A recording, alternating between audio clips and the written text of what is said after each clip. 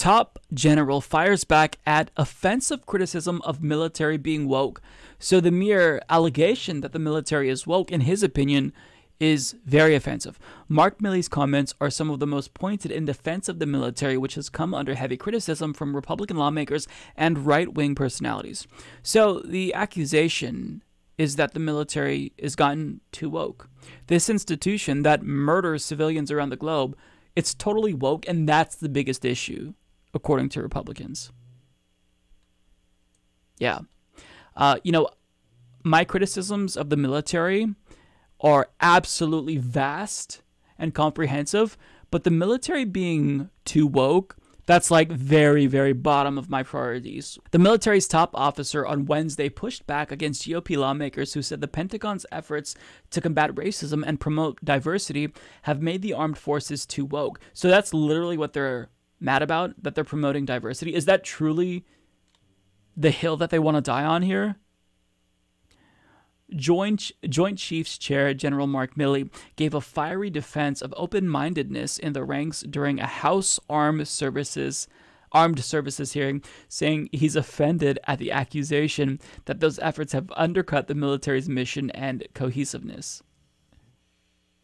Milley, who was testifying alongside Defense Secretary Lloyd Austin at a hearing on the defense budget, was responding to a pair of Republican lawmakers arguing the Pentagon had embraced critical race theory. Wow. So that's the allegation, such as its inclusion in some courses at the U.S. Military Academy at West Point. I love how folks like Lloyd Austin, who literally came from the defense industry, profiteered off of, death and destruction, he gets to look like the good guy because Republicans are so stupid that they're making this like the biggest issue.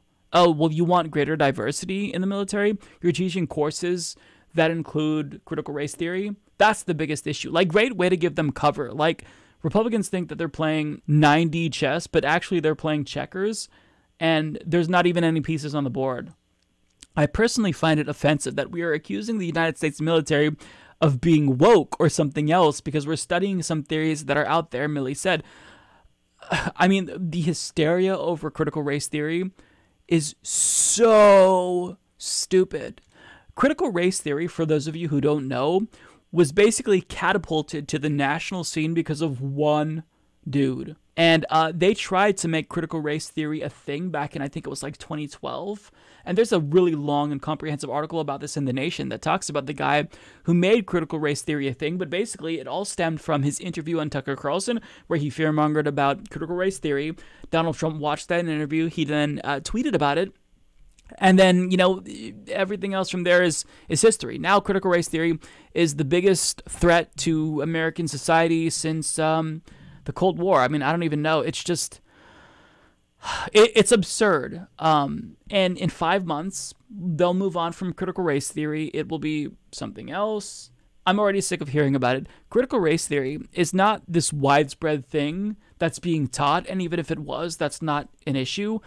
They have skewed critical race theory to the point where they're characterizing it as, well, critical race theory teaches you that white people are evil, which is just a moronic thing to say. That's not what critical race theory is. If you actually look at the core tenets of critical race theory, if you have a brain, it's not controversial at all. It's basically the study of systemic racism, right? And that's an oversimplification, but it's not a big deal. That's the main point. Critical race theory is not controversial, but to Republicans, this is their go-to thing because it hits a little bit better than using the word, political correctness. That's kind of outdated.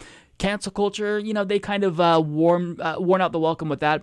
So now it's critical race theory. But all of that backstory was needed so we can watch this article. Now, her motivations, they're idiotic. It's fueled by hysteria and misinformation. But what she says here, listen carefully, folks. I could get behind this this recommendation. We are sending our tax dollars to this military to an attempt to weed out so-called extremists, which just means conservative evangelical, as far as I can tell. We're paying for that? Why is Congress not saying we're not going to give you a penny until all of this is eradicated from the military budget? Nothing. This is my offer to you. Nothing. That's what I would say. I'm totally outraged by him and his ridiculous response today. Sorry, Congressman. You heard it here, folks. Laura Ingraham essentially saying, let's defund the military. You know what, Laura? Hell yeah, I'm on board for this. Yeah, Mr. Anderson says, defund the military. That's what she's arguing. Look, she said it, folks. I didn't say it. She said it.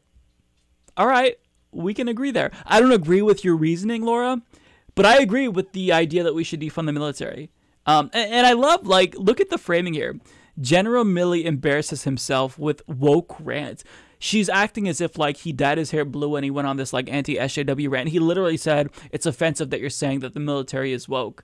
I mean, Fox News will take the most benign story and skew it and make it seem super nefarious. But I mean, if she wants to defund the military, if all of this will amount to conservatives calling to defund the military,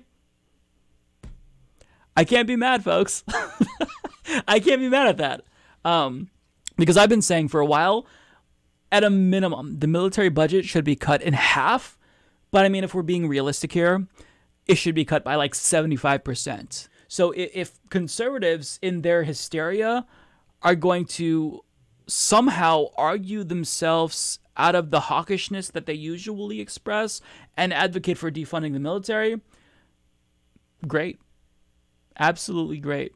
Yeah, look at the smirks on their faces, as Governor Call says. I love this. I love this story.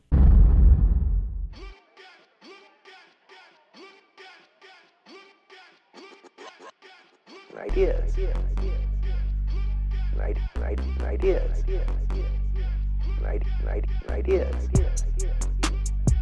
Recovery mode, my brain ideas.